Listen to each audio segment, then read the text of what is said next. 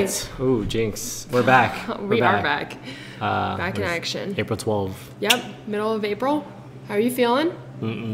This week, I feel like the past 2 weeks have been rough. Yeah. I would actually say, like, aside from, like in the beginning where we had this like huge stress on the website migration for one client, and then 1 week where basically one client left us and kind of it was not in a good way of communicating. We got yelled at. Yeah, basically. But I feel like the past 2 weeks have been really rough for me psychologically in the business. How about you? No, I feel that. It's like a slow, annoying pain instead of like a sharp, oh shit, something's burning pain. And I think it's, you know, it's not enough to be like totally breaking us down, but it's enough to be like, wow, this kind of sucks right now.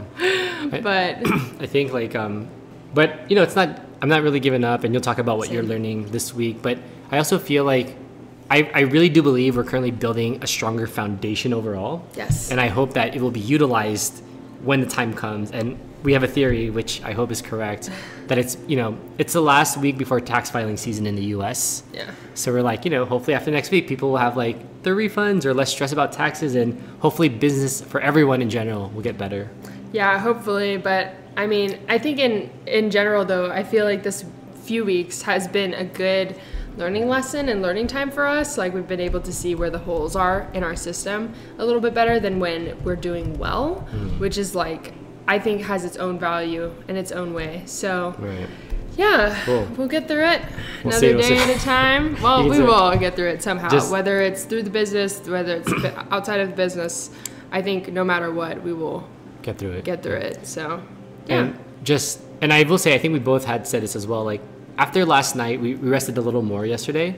I do feel a different sense of direction today. Yes. Like it's been rough Monday to Thursday. We're like, oh, no sales, low sales, or client service delivery has been sucking. But I feel like we're kind of reorienting ourselves and like really understanding how to move forward. Yeah, I agree. So speaking of that, you want to talk about this? Yeah. So we actually have been doing a bit of hiring in the, you know, sense of trying to grow, even though right now financially it's a little tight to do that.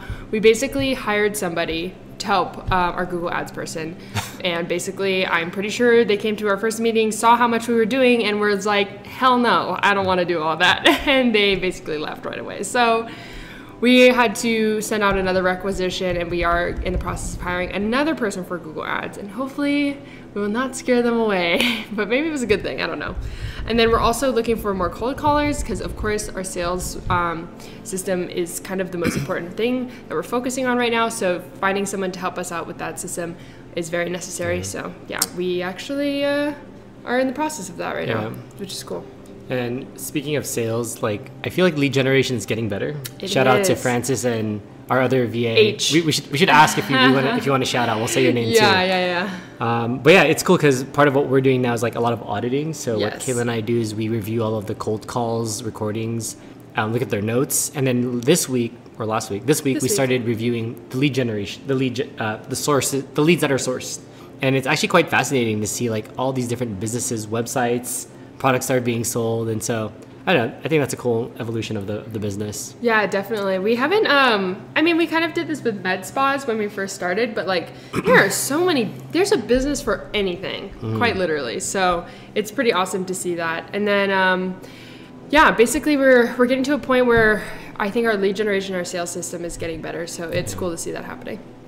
Yeah. In terms of Clockify or our time tracking, which I like tracking, again, the goal for April was to do 8 hours a day. Last week was the first time trying that. I think we didn't really achieve fully, but we kind of got there. And this week we did worse so far. I like to call it the AT&T, or I guess cell phone service, because like Monday it's like we did 8 hours on Monday, and then like Tuesday was like 7.5. Wednesday was like 6 something, and yesterday we were like, so I don't know if it's demoralized, but we got to like 5. But yeah, I don't know. It's hard, but I think we're getting better sense of what we should be doing. And so we reflected how we should be using this extra time to help the sales end, which we'll start calling again today. And then on the Google Ads end to like help our Google Ads person with like doing more work so he can focus on strategy. Yeah.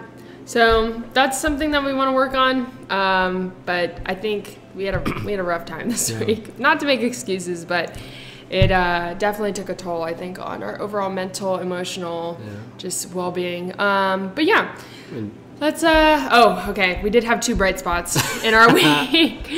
And this is a pretty consistent bright spot of it being Survivor and The Amazing Race. There's something about reality TV that just, takes away your problems so well. So we watched probably a little too much TV for the current state we're in, but you know what? Worth it. YOLO. we're gonna be on The Amazing Race next year, or maybe this year. We'll see. Yeah, who knows? All right, reflections, blah, blah, blah. Learning for the week. So we learned 3 topics. We tried to learn about 3 topics: business funnels, company valuation and selling, and couples communication. Yes. So which one do you want to? We're trying to work on ourselves. I mean, I can talk about business funnel and couples communication, and then you can talk a little bit more about valuation and selling. So basically, there's these things. It's called funnel: sales funnel, marketing funnel, funnel. And it's exactly what a physical funnel looks like, where it's like you have a bunch of stuff that narrows down. And the whole idea is you get a bunch of people on the top that maybe not know about your product that well, or maybe they're not ready to buy, and you try to get them down this funnel until the point that they're your customer and they come again and again. We don't really have like the strongest funnel or a funnel, I feel like, right now. So we're trying to figure out how to set up our funnel in correlation with our website, our YouTube channel, all that stuff. So that's been fun. And then we're also trying to work on our relationship communication, because I think we're very good communicators, but there's always improvement. So we are, seeing what the internet has to say, and I feel like I've learned some good tips. So it's been good. But I mean, I'd second that too. Like, I challenge anyone watching. Anyone that I personally know, I feel like we have the best communication in terms of couples out there that I personally know. If you're watching, feel free to challenge that. I still believe that from all my experience, from what I've seen personally. Okay, and then the last thing we're learning about is company valuation and selling. I think it's something good. I mean, we're far from it, but I think it's good to kind of build a business with the thoughts of what if you sell it in the future. That way you can kind of build in all of the fundamentals that is involved with building a good structured business that would be worth selling, or that is worth a lot in the future. So that's why we're learning about that, so we can kind of help with our growth. All right, reading. So I think last week I told you I finished Deep Work, and I'm in the middle of reading Never Finished, which is better. I find that like when I'm reading, I actually have to get through like 5 minutes of deep reading, and then I get into a rhythm. But I realize this about myself. If I read like 1 or 2 minutes and stop, I'm like, okay, I'm not in it anymore. So that's fair. Anyway, Goggins is always like, over the top, which I think is good for like what he's trying to do, right? You can't just be like, you need to do this. You need to like be like exaggerate so that you can actually go to this level. He's not like, well, maybe if you maybe think. Cool. And who did you find recently? Oh man, I was trying to look up the title real fast because I've been listening to it on YouTube, but I basically finally have been listening to Tony Robbins, and I understand why people are like, oh my gosh, Tony Robbins, oh my gosh, Tony Robbins, oh my gosh, Tony Robbins changed my life. Like, I feel like he's actually, like, this book has made quite the impact for me, only being, like, not even halfway through it. I feel like the lessons were so timely, and I do feel like my mentality is becoming stronger now that I'm listening to this.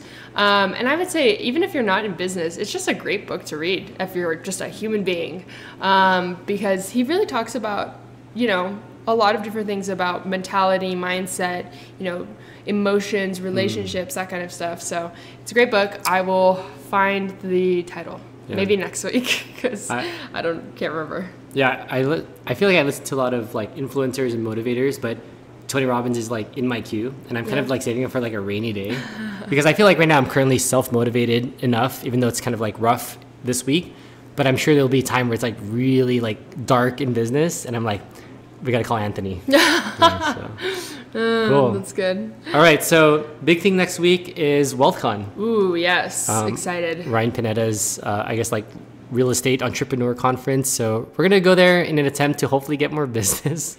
That's the intent. We should show, we don't have here, but we have business cards ready and a pin ready to go. And we got our schedule laid out. We got elevator pitch ready to go. So we'll see. It's going to be a busy week next week, but I'm excited because we need to get out of this rut. We need to make it happen. We need to shake it up. And even I think it'll be good for us to go to WealthCon too, because I think we'll be surrounded by people who are like of this mindset. Hopefully. And, I think hopefully if we don't get business, we'll at least get a reset, and hopefully maybe just be able to network a little bit, see what else people are doing. So exactly. We're excited. Yeah, we're ready, and just got to keep pushing through every week. Ooh, absolutely.